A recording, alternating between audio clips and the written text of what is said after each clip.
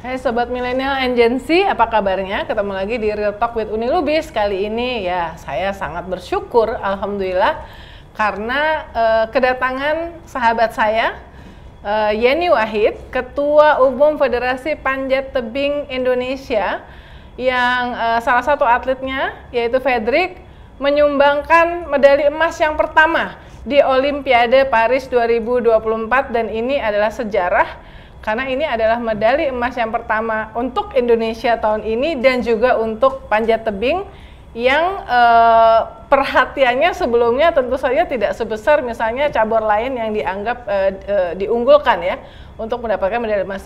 Yen, selamat. Makasih. Saya rasa saya hanya salah satu dari jutaan rakyat Indonesia yang pada momen detik itu tuh nangis ya. Sangat-sangat terharu ya dengan apa namanya, kita senang dengan Georgie mendapatkan medali perunggu, tapi tentu kita berharap ada emas tentu saja pastinya. Ya. Jadi pas itu kok bisa gitu ya. Iya. Ya ampun, jadi lawan Cina lagi. Lawan Cina, benar. Sekali lagi lawan Cina. Nah, kamu sendiri detik itu gimana? Coba diceritain deh. Detik-detik itu kita tentu mengiringi semua ya pertandingan mereka selalu dengan doa. Karena yang namanya pertandingan olahraga, Mbak, apalagi tingkatan Olimpiade, kalau soal skill, soal mental, semua itu sudah hampir mirip rata-rata. Jadi lawan-lawannya Veddriq itu di banyak kesempatan mereka saling mengalahkan satu sama lain. Di kejuaraan dunia sebelumnya misalnya Veddriq bisa mengalahkan Upeng atau Upeng ngalahin Veddriq di yang tempat lain. Sam Watson yang jadi juara, sebelumnya Sam yang dapat perunggu. Jadi antara mereka ini sudah saling saing-saingan. Sering ketemu dan saling saing. Betul. Ya? Jadi kalau faktornya hanya soal faktor teknis kemampuan dan faktor mental, itu pastinya mereka hampir semua rata-rata sudah yang terbaik di dunia. Nah, tinggal faktor yang ketiga ini loh, faktor keberuntungan, faktor spiritual kalau menurut saya. Nah, itu yang kita jaga selama proses. Jadi makanya saya selalu menghimbau seluruh masyarakat Indonesia, kita doain ya, doain supaya jangan ada false start, jatuh dan lain sebagainya. Nah, jadi ketika momen itu saya ya pasti biasanya lagi zikir. Zikir ya. Ya zikir, kita iringi, pengurus kita ada yang puasa dan lain sebagainya. Lalu kalau yang muslim kita adakan khataman Quran di Indonesia, terus-terusan menjelang itu di banyak tempat. Dan untuk desa khususnya kita ini kan juga ke pura. Jadi memang betul-betul apa namanya? Jadi semuanya ya, apa semua yang faktor, saintifik sampai spiritualnya, sampai metafisik selalu kita lakukan, betul. Iya. Nah, jadi ketika itu berlangsung, tentunya saya antara shock, happy, perasaannya ya bercampur baur. Nah, apalagi sebelumnya, sehari sebelumnya kita belum beruntung karena atlet-atlet putri kita yang sebetulnya kita unggulkan dan sangat mampu. Desak ya? Ya, sangat desak ya. Sangat mampu sebetulnya secara kemampuan untuk minimal bisa dapat medali perak atau perunggu. Ternyata nggak beruntung. Nah, itu kan udah shock sendiri kita. Dan bedanya tuh tipis-tipis banget 0,006. Jadi tangannya desak itu begini kan, dia mau ini ke sensornya begini, yang Cinanya gini, set gitu. Jadi 0,006 detik, Mbak. Bayangin tipisnya. Kalau dari tempat kita nonton dari kiri itu desak kayaknya udah duluan. Tapi ternyata begitu di video yang Cinanya dari bawah begitu. Nah, itulah yang membuat kita ya stres banget sih waktu itu gitu. Nah, itulah yang terbayarkan dengan kemenangannya Veddriq besok harinya. Nah, aku ngeliat video yang viral pertama kali itu kan ada CDM, Anin, wah paling happy banget, teriak sampai teriak-teriak ya.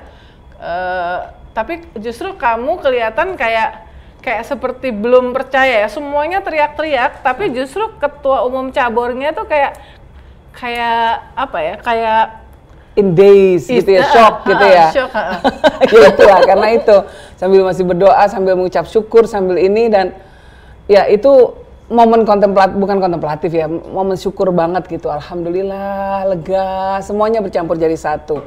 Teriak-teriaknya setelah itu baru waktu diwawancara sama salah media Olimpiadenya gitu. Kebetulan saya pakai topi. Kamu selalu pakai topi Papua ya? Enggak, bukan Papua? Jadi tiap hari aku ganti. Oh, oke. Nah, jadi memang kita sengaja untuk mempromosikan budaya Indonesia. Budaya Nusantara dengan memakai atribut-atribut macam-macam. Nah, itu yang hari itu saya pakai dari Kalimantan. Oh, hari itu dari Kalimantan. Karena Veddriq. sebelumnya aku lihat kamu pakai ada juga yang Sumatera, teman-teman ada yang pakai Blangkon, ada yang dari Bali, ada yang dari mana-mana, dari Jawa, ada yang Betawi, semuanya kita bawa. Tapi disebar ke seluruh pengurus. Pengurus kita juga pakai ya? Semua pada pakai gitu. Cuman FTP, Papua juga pasti ya. Cuman Federasi Panjat Tebing yang heboh yang begitu gitu ya. Iya. Satu koper itu perawatan. Kalau perempuan memang biasanya sangat detail. Aku kesana bawa 3 koper mau nih. Satu perlengkapan itu, segala macam atribut-atribut Nusantara. Yang kedua makanan untuk para atlet, isinya rendang, kering tempe, kering kentang, apa segala macam, abon apa semua. Kebawain karena mereka kangen kan lidah dengan makanan Indonesia. Mereka berangkat beberapa hari sebelumnya, aku setelah itu. Karena aku harus melantik pengurus provinsi dulu. Jadi setelah itu baru aku berangkat. Nah, itu 1 koper dan mereka bilang, "Bu, untuk dibawain rendang." Jadi lebih jangan lidah mereka cocok. Tapi gitu. nasi ada. Nasinya ada, cuma kan nasinya beda dengan nasi kita ya. Mereka beras basmati dan lain sebagainya. Bagus sih, makanannya enak-enak di sana. Saya kan nengokin juga makan sama mereka gitu. Di mana? Nah, di Olympics Atlet Village ya. Itu. Kamu akhirnya bisa masuk ke Atlet Village? Akhirnya setelah akreditasinya bisa diberikan kepada kita gitu. Cuma ya memang ya terbatas itu. Ya. Kita juga ngelihat gini, kita mengucapkan terima kasih juga sama Yenny Wahid.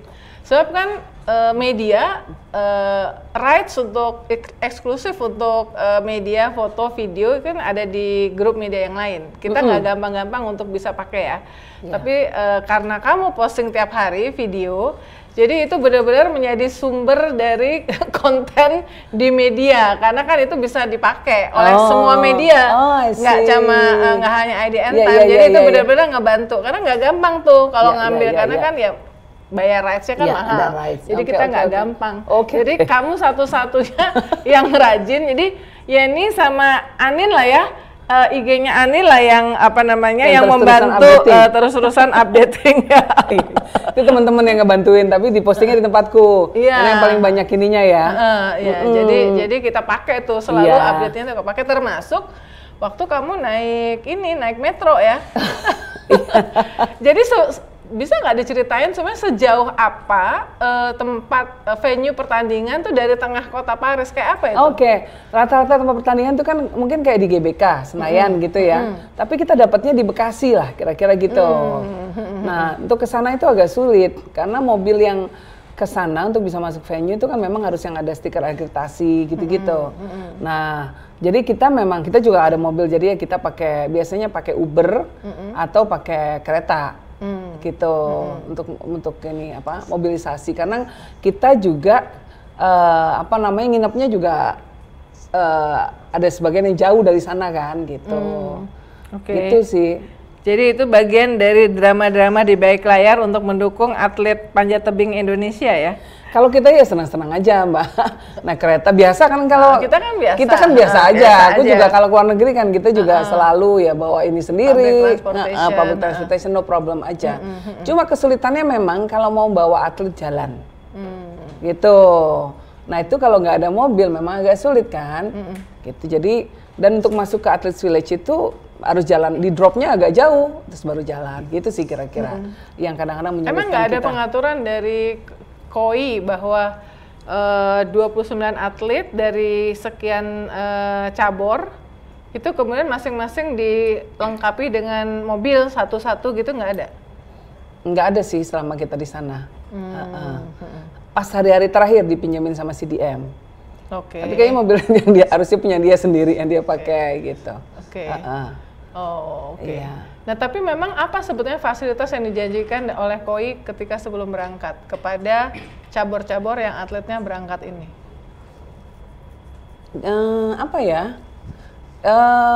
Nggak ada sih yang dijanjikan. Jadi kita memang banyak mengurus semuanya sendiri. Dan sebetulnya kita mampu juga untuk mengurus banyak hal, termasuk dalam hal ini mungkin yang jadi catatan kita untuk soal visa dan lain sebagainya itu.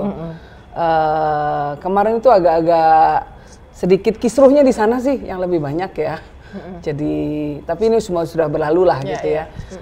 Justru kalau kita urus sendiri mungkin bisa lebih cepat, lebih tepat gitu-gitulah. Ya, tapi itu bagian dari mungkin ngatur rombongan yang akan berangkat agak banyak gitu. Nah, itu yang beredar di mana-mana 29 atlet pengiringnya 300 itu memang seperti itu ya?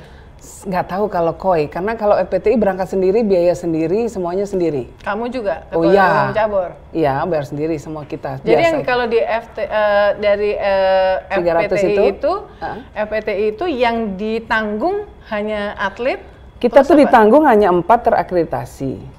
Yang 4 terakreditasi. Kalau sudah, karena sangat terbatas jumlahnya, saya prioritaskan pasti untuk pelatih dan tim pelatih itu sudah 3. Terus kemudian ada dokter yang harus dampingi atlet saya karena salsa cedera. Jadi saya bilang udah buat mereka semua. Kita ini sendiri, yang lainnya sendiri aja kita usahakan sendiri. Termasuk akreditasi dan lain sebagainya kita fokus pasti untuk mereka. Karena untuk dampingin atlet yang hari-hari mastiin semuanya nyaman gitu. Jadi pengurus malah belakangan jadi, aja. Jadi yang bisa masuk ke semuanya itu yang hanya yang mendapatkan all access. All access untuk FPTI yang 4 itu. Ya, 4 pelatih sama dokter. 3 tim pelatih 3. Tim pelatih 3 sama dokter. Ya. Nah, kalau kamu ketua umum cabur di pinggiran dikit nggak apa-apa lah. Yang penting bisa sorak-sorak. Apa-apa kadang-kadang kalau kayak gitu nggak. Kan saya kenal dengan ketua federasi internasional segala macam semua baik semua gitu kan. Jadi kadang nyapa, ya saya datang terus salaman segala macam. Nanti ada orang panitia dari Olimpiade bilang, "I'm sorry ma'am, ini akreditasi kamu nggak bisa masuk sini, silakan keluar." Ya keluar diusir lagi gitu.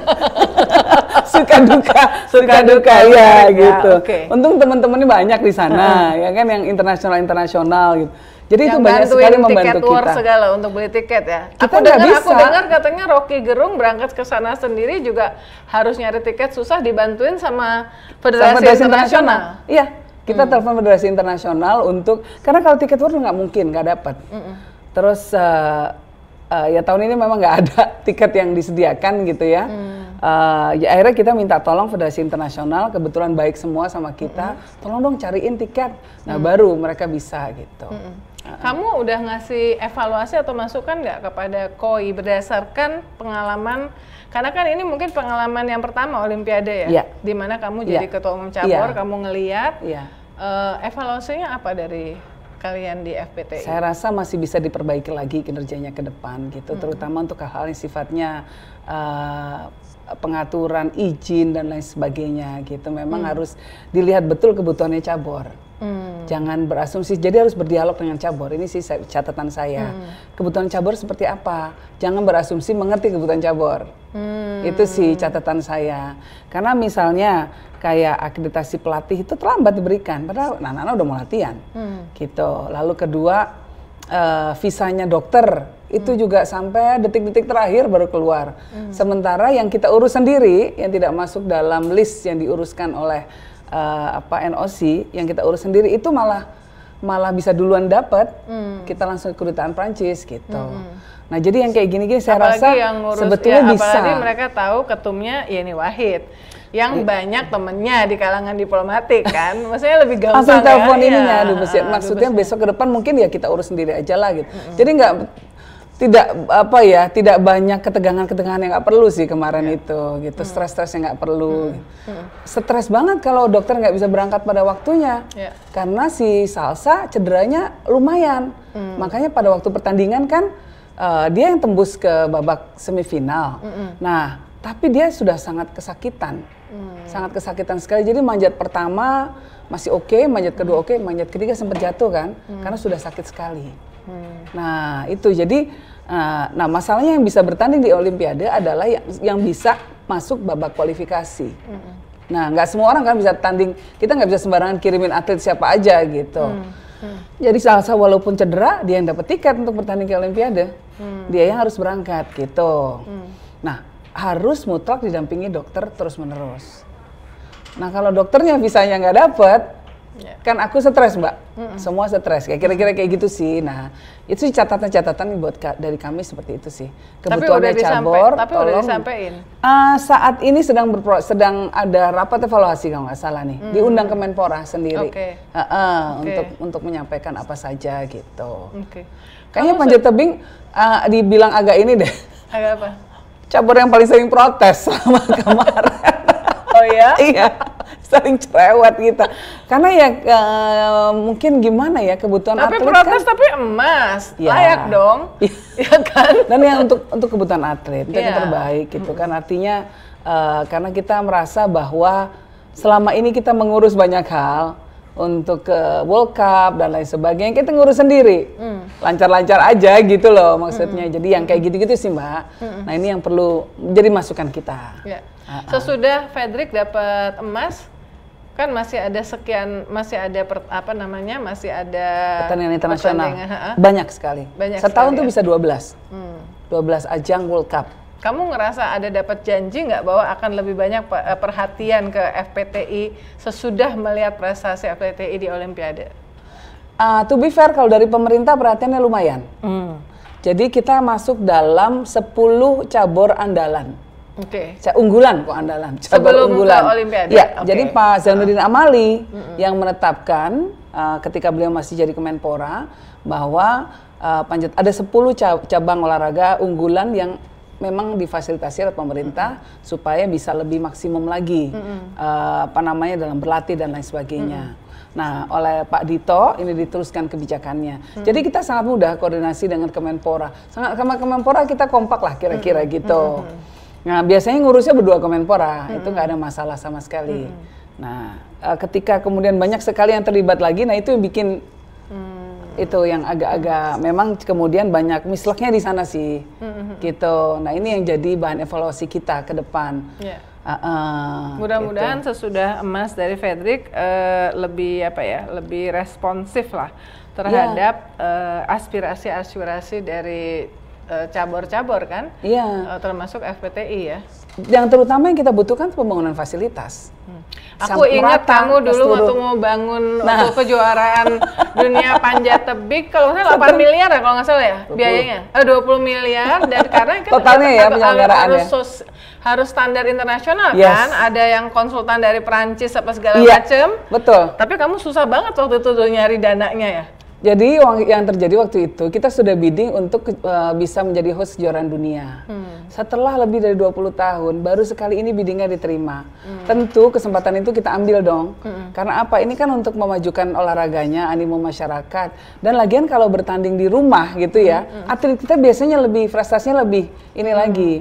Dan saya juga ingin memberi kesempatan sebanyak-banyaknya untuk para atlet kita ngerasain kejuaraan dunia kan gitu kira-kira. Kalau di luar negeri, terbatas biasanya, tapi kalau sebagai host diperlebar ruangannya gitu untuk jumlah atlet yang akan bertanding. Nah, sudah mau tanding waktu itu, sudah mau 2 bulan lagi sebelum acara, wallnya belum dibangun sama pemerintah. Emang pemerintah menjanjikan? Menjanjikan. Pemerintah ini Kemenpora? Waktu itu Mensesnek yang bantu tanah, lalu PUPR yang akan membantu membangunnya. Cuma dengan mereka niatnya bagus sekali dua-duanya, semua oke. Teknisnya yang ribet banget, birokrasinya ribetnya luar biasa, belum bisa terbangun. Saya nggak nyalain siapa-siapa, karena niatannya ada, cuma birokrasinya kadang-kadang ya inilah kendala di Indonesia, birokrasi gitu ya. Nggak kebangun juga. 2 bulan sebelum tanding sudah diumumkan seluruh dunia bahwa akan tanding di Jakarta. Pusinglah saya. Nah, kebetulan ngawal anak-anak ke Chamonix waktu itu kejuaraan dunia. Saya lihat di sana loh, kok papannya itu papan knockdown, bisa dipretelin. Saya akhirnya komunikasi dengan konsultan konsultan Prancisnya. Ini gimana nih gitu, kalau bisa bawa ini ke Indonesia nggak? Ya kamu beli aja, dia bilang gitu. Udah kayak beli sendal jepit kali. Dia bilang, hah? Gitu. Berapa harganya? Ya udah, ayo kita ngopi sebentar. Ya udah mojok. Tawar-tawaran harga Mbak, kayak tawar-tawaran mau beli apa gitu. Sampai kayak gitu. Tapi ya tawar-tawarannya gila. Dia benar-benar pusing sama orang Indonesia kalau nawar kan gila. Ibu-ibu pula ini ketemunya. Ibu-ibu pula. Nah, akhirnya ketemu harga. Oke, kita nekat aja dulu. Udahlah, nanti uangnya kita bisa semuanya nanti minta tolong teman-teman lah kalau perlu gitu. Saya mikirnya waktu itu gitu ya. Ngirimnya dong. Kalau dikirim kapal, nggak mungkin. 3 bulan. 3 bulan. Akhirnya dikirim pakai pesawat terbang. Wow. Kebayang nggak harga mahalnya kayak gimana? Itu yang effort kita sampai kemudian berhasil membangun bangun wall-nya tepat waktu untuk pertandingan. Yang Mbak Uni juga lihat sendiri waktu itu kan effortnya kayak gitu kan. Jadi tahu behind the scene-nya gimana perjuangan Yenny mencoba membangun komunikasi ke berbagai pihak supaya kita nggak malu sebagai yang sudah sudah confident untuk jadi tuan rumah kan. Dan sebetulnya itu untuk atlet Indonesia juga lebih pentingnya Betul. Dan tapi saya senang Mbak Uni karena Federasi Internasional habis itu mengapresiasi kita. Mereka bilang ini adalah salah satu penyelenggaraan World Cup terbaik di dunia.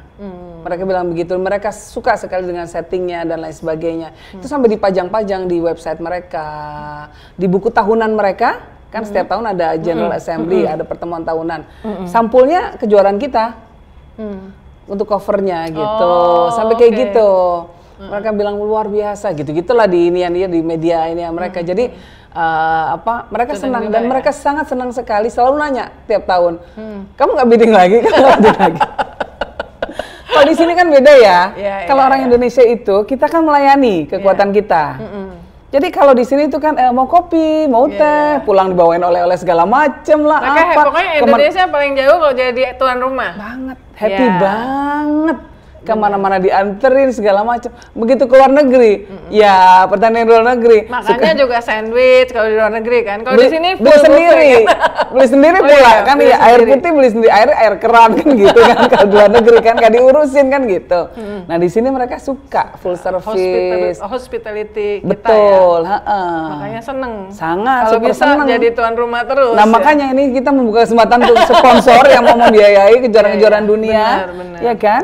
Ini kan juga disiarkan di seluruh dunia. Kesempatan besar sekali. Dan buat pemerintah kan harusnya ini juga sebetulnya secara tidak langsung adalah promosi Indonesia. Nah yang saya sedih Mbak. Jadi perspektifnya itu harusnya nggak cuma satu perspektif gitu. Tiap kali kita pakai ini di GBK, ya kan? Karena memang harus di situ gitu ya. Ininya sekarang kalau mau kejuaraan dunia, aduh itu di charge-nya mahal sekali. Nah, mahalnya mahal banget, bukan cuma mahal doang. Nah, jadi saya suka sedih, ini gimana sih katanya mau promosi olahraga. Katanya ini kok kita kan setengah mati nyari sponsornya. Kalau jadi anggota, gratisin kalau jadi dong, tuan gitu. rumah G20 ASEAN Summit selalu yang pakai alasan pemerintah adalah itu ada multiplier efeknya, orang-orang datang. Mestinya kalau kejuaraan olahraga internasional itu juga perspektif paradigma itu sama. Iya. Ada multiplier effect, not to mention manfaat buat atlet Indonesia tadi ya. Betul. Ya lihat kenapa sih negara-negara di dunia mau bidding mau jadi host Olympics. Karena mereka berpikir bahwa ada banyak sekali multiplier effect-nya tadi dari ekonomi kan, turis yang datang dan lain sebagainya. Dia makan di restoran terus selfie, posting di IG-nya. Iya. Terus mampir ke Bali apa segala macam pasti lah. Dan kalau kita pelayanan kita baik, mereka seneng banget kan kita selalu melihat review ya kalau mau pergi kemana gitu kan. Nah kayak gitu-gitu. Sebetulnya banyak sekali F&B pasti dapet, hospitality industry juga pasti berdampak, macem-macem lah, souvenir lah apa segala macem gitu. Itu. Nah ya itulah kita memang masih harus bekerja keras. Jadi mungkin mudah-mudahan Emas ini membuka banyak pintu dan menyadarkan banyak pihak ya. Iya. Dan dari negara gitu ya, kenapa sih negara-negara ngoyo gitu untuk ikut Olimpiade? Karena di situ kan ada capaian negara ya, dilihat ya, bahwa sebuah negara dianggap sudah lebih maju kalau prestasi olahraganya juga maju, gitu kan? Kenapa Amerika sama Cina kan luar biasa, neck to neck kan mereka ini tandingnya. Nah, untuk panjat tebing yang membuat kita bangga adalah bendera kita itu di atasnya bendera Amerika dan bendera Cina. Waktu itu kita menang gold, simbolismenya itu loh. Ini dua negara adik kuasa di dunia. Amerika pemenang Olimpiade dalam jumlah keseluruhan medali yang mereka kumpulkan. Cina tepat di belakangnya. Ya, Indonesia walaupun medalinya cuma 2 emas, tapi salah satu cabornya di atas 2 negara ini. Bangga banget jadinya gitu. Nah, jadi nggak disepelein lagi. Dan kan setiap kali Veddriq ketemu banyak orang gitu kan. Kalau saya kan udah setengah udah kayak emaknya gitu kan, kemana-mana ini gold medalist promosiin. Oh, orang ngerubung dia gitu kan, Veddriqnya malu. Nah, saya teriak-teriak, ini he just won gold loh, ini won gold. Oh, kamu gitu. ke ini ya? Kan kalau tuh semua jalan-jalan sama semua yang mendapatkan medali kan ada kesempatan untuk Parc de Champion ya, taman para ini juara. Betul. Kita ke sana sih. Cuma karena sebelumnya ada konferensi pers yang diadakan ya oleh teman-teman gitu. Kita telat, udah selesai paradenya. Tapi kan saya tetap geret. Ayo, saya udah buru-buru cepet gitu ya. Tapi tetap nggak ini, cuma tetap ke sana. Tapi nggak jalan parade di atasnya, gitu. Sayangnya begitu. Tapi aku lihat fotonya Veddriq sama kamu di belakangnya ada Eiffel kan? Iya, tapi harusnya Veddriq tuh bisa naik di atas ininya, itu panggungnya ya, sendiri gitu. Itu lebih keren lagi. Cuma ya udahlah. Veddriqnya juga udah capek. Dia bilang besoknya kan saya tawarin, Drik besok mau ke sana, udah capek dia udah. Ya dia humble banget kan anak ini. Ceritain dong tentang anak-anak ini, Veddriq, Desak, Bila, terus Adi. Gimana kamu udah kayak sama anakmu gitu ya? Ya karena umur mereka masih 20-an. Ya kan. Jadi buat saya ya kayak anak ya. Jadi ngeliat mereka sedih, aku yang merangkul gitu kan. Adi ketika gagal dia nangis, ya itu ya di pundakku, ya udah kayak anak.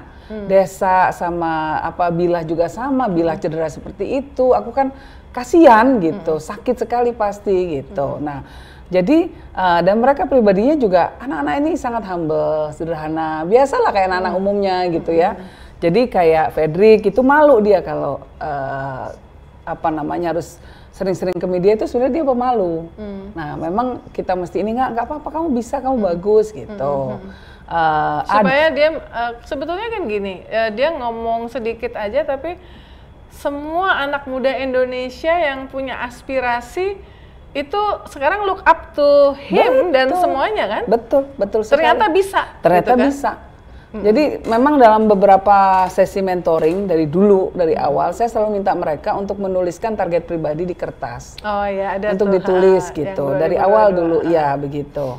Nah, dan saya juga berusaha agar mereka punya kepercayaan diri. Kadang-kadang ini alam bawah sadar yang membawa kita merasa nggak percaya diri bahwa kita mampu jadi pemenang gitu kan. Nah, salah satu latihannya itu mereka harus bicara di depan semua yang lain. Saya layak jadi pemenang gitu, kayak gitu-gitu. Nah, dan saya minta mereka ngomong di depan cermin tiap pagi kayak gitu-gitu. Motivasi, iya motivasi kayak gitu. Nah, jadi Veddriq juga ada catatannya kan. Saya percaya saya bisa gitu. Iya, I believe gitu kan. Nah, ini bagian dari mereka untuk membangun rasa percaya diri. Termasuk kita latihan untuk bicara di depan media asing. Saya minta mereka latihan satu-satu. Ada 20 anak di pelatnas. Coba kamu pura-pura di wawancara sama media asing. Kamu ngomongnya apa? How do you feel? Jadi kita latihan bahasa Inggrisnya semua gitu. I feel happy. This is for my country. Kayak gitu-gitu lah. Singkat-singkat lah ya. Gitu. Tapi bisa. Jadi mereka belajar itu semua. Nah jadi untuk menambah kepercayaan diri itu.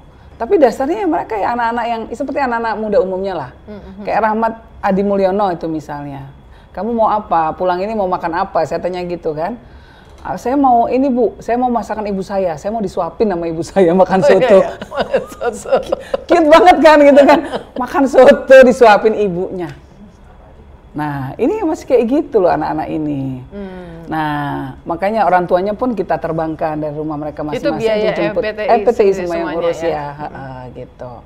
Yang 6 miliar ini janji dari pemerintah ya? Untuk Veddriq ya? Untuk atletnya ya? Untuk atlet sama untuk pelatih. Gitu. Gitu. Nah, dari target Yenny dan pengurus puas dengan 1 emas? Tentu ada target atlet perempuan juga ada. Target saya sebetulnya untuk Desak itu perak minimal, minimal perunggu. Nah, Bila tuh sebetulnya karena dia cedera, saya nggak terlalu banyak memberikan target ke dia, karena kasihan lah udah ini ya. Cuma semangatnya Bila luar biasa, memang semangatnya dia itu yang membedakan atlet-atlet non dunia ya dengan atlet-atlet mereka yang sudah atlet dunia gitu. Karena semangat itulah yang walaupun dengan cedera, dengan rasa sakit, dengan segala macam mereka bisa bangkit lagi. Kita punya juga atlet yang Aspar Jailolo, setahun cedera, habis itu tahu-tahu juara. Aku baca postingan IG-nya tag kamu. Iya. Dia mau pensiun ya? Iya, dia mau ditawarin jadi pelatih. Oke. Dan dia paling agak lama loh, 37 usianya. Hebat, dan dia inspirasi buat banyak atlet-atlet muda. Gitu. Jadi ini memang menarik ya Mbak. Mau ini kan tahu lah dunia aku sebenarnya bukan ini. Tapi saya jatuh cinta banget. Oke. Dan jatuh cintanya terperangkapnya gara-gara suamiku kan. Yang dulunya jadi ketua umum Manjat Tebing kan dia. Iya. Dan dialah yang memulai mimpi untuk bisa ini bukan bagian masuk. dari dinasti tuh. Ini dinasti Manjat Tebing. Ada sedikit values. tapi nggak apa-apa dong. Ini meritokrasi, ternyata sukses.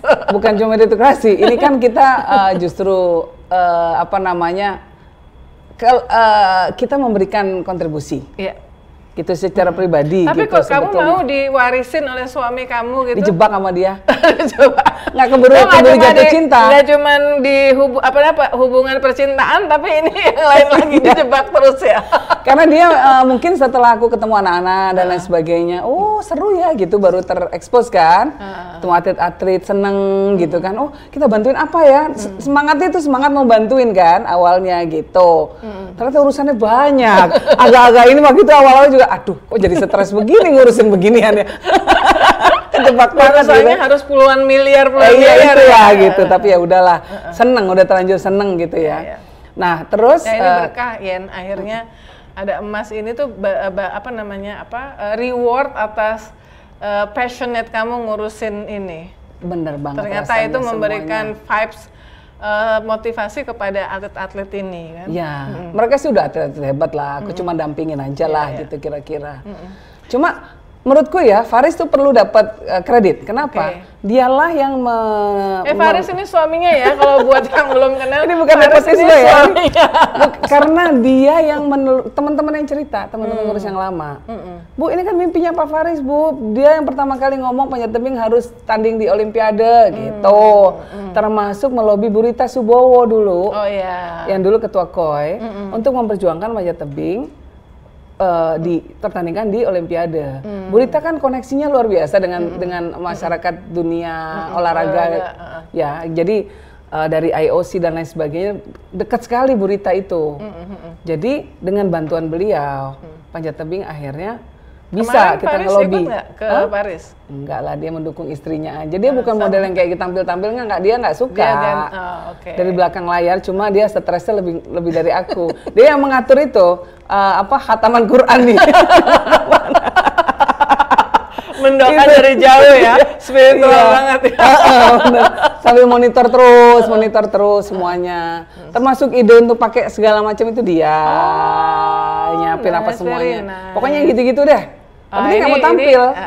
Di balik perempuan yang confident dan strong ada suami yang sangat penuh perhatian. Ya, betul. Dan suka mengatur. Oke, after Olimpiade apa target selanjutnya yang dibidik oleh FPTI? Pasti kalau target jangka pendek ada beberapa kejuaraan dunia yang akan kita ikuti. Lalu kemudian target jangka menengah kita sudah persiapan untuk Olimpiade Los Angeles. Dan kita punya banyak stok atlet. Jadi walaupun kemarin yang berangkat ini termasuk lanjutan pertanyaannya adalah gimana menyiapkan Veddriq untuk Los Angeles dan the next Veddriq. Yes. Karena stok kita Mbak sebetulnya banyak. Kalau kemarin kita tidak dibatasi kuota, kita bisa berangkatin mungkin 8 atlet. Oh itu dibatasin? Dibatasin, jadi tiap negara hanya boleh kirim 2 atlet putra dan 2 atlet putri untuk kategori speed ini kan. Nah, padahal kalau sesuai catatan waktu, atlet-atlet kita itu jauh lebih bagus daripada misalnya atlet Iran yang kemarin ikut tanding di Olimpiade gitu ya. kita punya Katibin, kita punya Aspar dan lain sebagainya. Itu di atas sana sudah gitu. Cuma kebetulan yang menang, yang dapat tiket kualifikasinya duluan Adi dan Veddriq. Yang dua ini, tapi kalau sebetulnya kalau apa namanya sesuai kemampuan dan lain sebagainya bisa berangkat. Tapi ya karena dibatasi itu. Nah, jadi kita akan lihat bintang-bintang baru nih 4 tahun lagi ya. Plus Veddriq ya. Veddriq itu konstan. Veddriq itu stabil. Saya ngelihat dia tuh ini apa namanya tenang. Tenang. Kelebihan dia.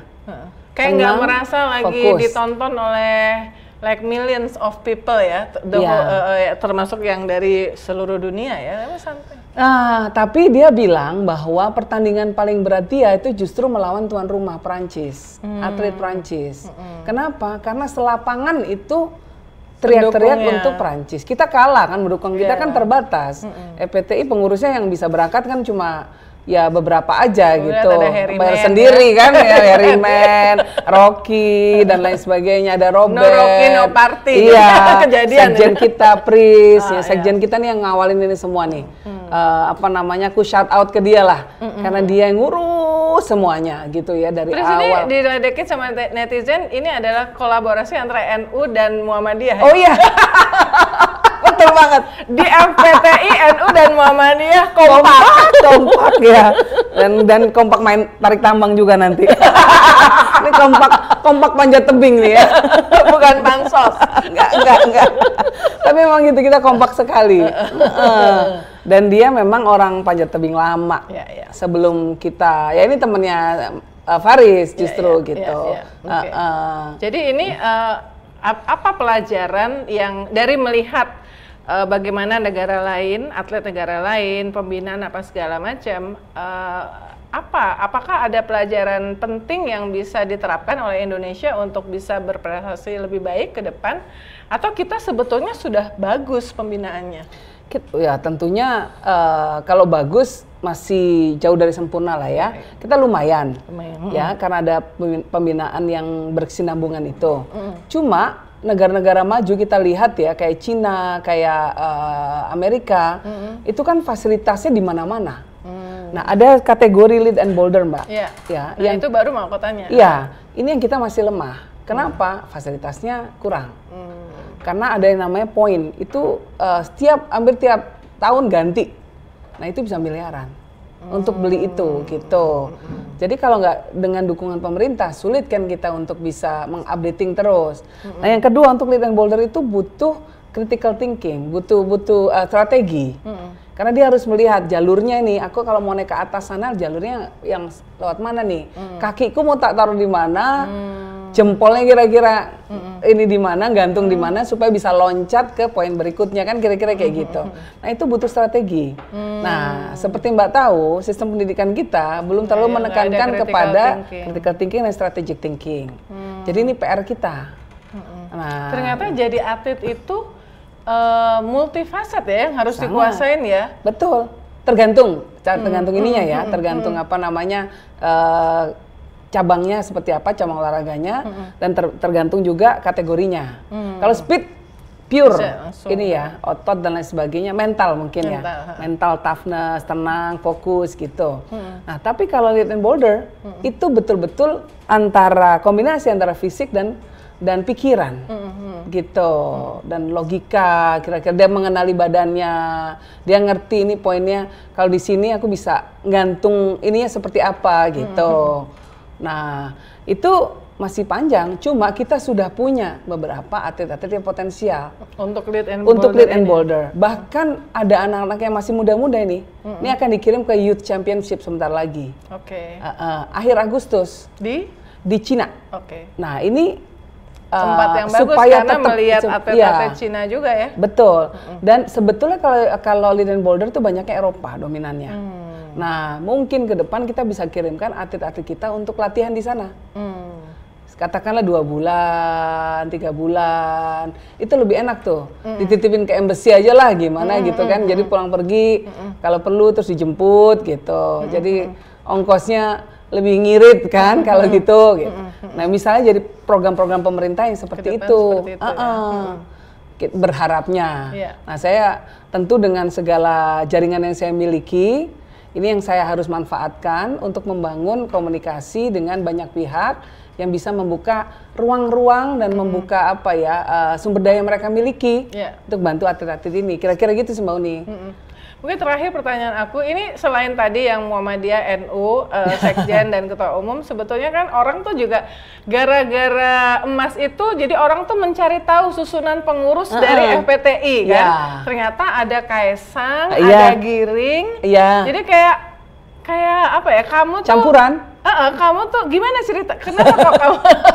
Jadi ketika saya kepilih jadi Ketua Umum, saya mau membentuk kepengurusan kan, menyusun siapa aja ya gitu. Nah, saya ingin menyimbolkan, memperlihatkan bahwa di dalam olahraga semua kepentingan politik sudah lebur. Ini jadi titik pertemuan untuk semua kepentingan politik. Kita semua bersatu untuk menyatukan olahraga Indonesia. Jadi saya ambil simbol-simbol aja. Jadi saya tanya Rocky, Rok mau ikut nggak? Di ini bareng gue, bantuin gue. Rocky mau. Mas Kaisang juga Kaisang kan. Dek, kamu mau ikut nggak Dek? Gitu. Kebetulan dia suka manjat gitu. Gitu. Mau Mbak? Ya wes gitu. Pembinanya Pak Trenggono, Menteri KKP. Mas, bantuin Mas, tolong gitu. Kalau dulu pembina kita dan sangat-sangat membantu kita juga Pak Gatot Edi, Wakapolri. Wah itu bantu sekali dan sering turun juga, sering melihat anak-anak tanding kejuaraan segala gitu, support banget lah gitu. Lalu ada Jenderal Bintang 2, wakil ketua umum saya yang sangat-sangat passionate juga, Pak Jenderal Heri Heriawan, kayak gitu-gitu banyak nih. Belum pemanjat-pemanjat lama ya dari mana-mana gitu, dari yang selama ini aktif gitu. Itu kalau lagi rapat, kalau ada Rocky, ada Kaisang, Giring pernah duduk satu meja? Belum. Belum gitu kan, jadi memang nyatuin waktunya semua orang nih yang belum dapat. Sementara kita harus fokus untuk persiapan Olimpiade. Jadi dari kemarin kita yang bisa rapat gitu aja sih gitu. Jadi mudah-mudahan habis ini syukuran bisa kumpul bareng. Tapi Mas Kaisang bantu kita untuk keberangkatan, ya memberangkatkan tadi kayak manajer segala macam itu dibantu. Jadi terima kasih sekali sebagai donatur. Jadi perbedaan dalam politik tidak ada dalam ketika bicara soal olahraga, soal kepentingan Indonesia. Ya nggak ada sama sekali. Saya nggak mau gitu. Well, di situ kan segala macam orang dan pengurus juga sama. Ada yang tim ses sana, tim ses sini, tim ses itu. Udahlah di sini kita nggak ngomongin politik gitu. Ngomongin politik itu benar-benar kalau lagi waktunya senggang aja. Barulah kita ngomong, baru ini gosip-gosipnya apa dari pihak sana, pihak sini segala macam. Oh ya udah gitu aja. Tapi enggak lah, olahraga kita tuh harus mencari titik-titik yang bisa menyatukan kita sebagai bangsa. Ketika politik memecah belah, titik-titik ini harus kita kuatkan agar kita tetap bisa bersatu. Nah olahraga, musik, gitu kan Mbak kira-kira, kultur segala macam ini harus menyatukan gitu. Nah ini harus dipertebal lagi. Dalam bayangan saya. Aku rasa setuju dong ya dengan itu dan kebanggaan emas dari Olimpiade itu betul-betul sebuah happy moment buat bangsa ini di tengah begitu banyaknya drama-drama yang terjadi ya. Jadi itu benar-benar semuanya bersatu dan makanya aku bilang kan di WhatsApp, Yen, semua rakyat Indonesia 1000% pasti mendukung. Dan mendoakan, nggak ada tuh yang namanya faksi ini, faksi itu, parpol ini, pendukung kubu presiden ini nggak ada. Semuanya bersatu untuk mendoakan. Dan kita merasakan betul energi positif itu, doa-doa yang masuk dan itulah yang mengiringi Veddriq kemarin bisa meraih medali emas. Jadi saya juga makasih nih sama seluruh masyarakat Indonesia yang mendoakan dan memberikan afirmasi positif buat kita semua. Selamat berjuang terus, mudah-mudahan prestasinya juga makin kinclong. Amin. Dan yang paling penting juga aspirasi dari FPTI dan mungkin juga itu aspirasi dari cabur-cabur yang lain agar persiapan Olimpiade dari jauh-jauh hari dan juga semua kebutuhan dari cabur itu bisa dipenuhi. Itu kali ini didengar terutama ya oleh Presiden terpilih ya, iya, karena ke betul. depan kan Presiden 20 Oktober Presiden terpilih Pak Prabowo Subianto yang akan menjadi presiden. Betul. Semoga concernnya juga menjadi lebih baik. Amin. Thank you banget Yenny. Selamat Makasih, sekali lagi. semua Salam support dari selama kami ini. semua di IDN Times ya buat Veddriq, Bila dan semua atlet-atlet Desak, Bila, Adi. terus Adi dan Salsa, semua dah, semua atlet-atlet Federasi Panjat Tebing Indonesia dan juga seluruh pengurus dan pelatih dan semuanya, semoga ke depan jalannya semakin lancar. Amin, amin, amin, amin. Saksikan terus Real Talk Dan with coachnya Uni Lubis juga, berikutnya. Dan coachnya semuanya ya, jadi the whole FPTI family. Yes, ya. yes. Saksikan terus Real Talk with Uni Lubis. Sampai ketemu di kesempatan berikut.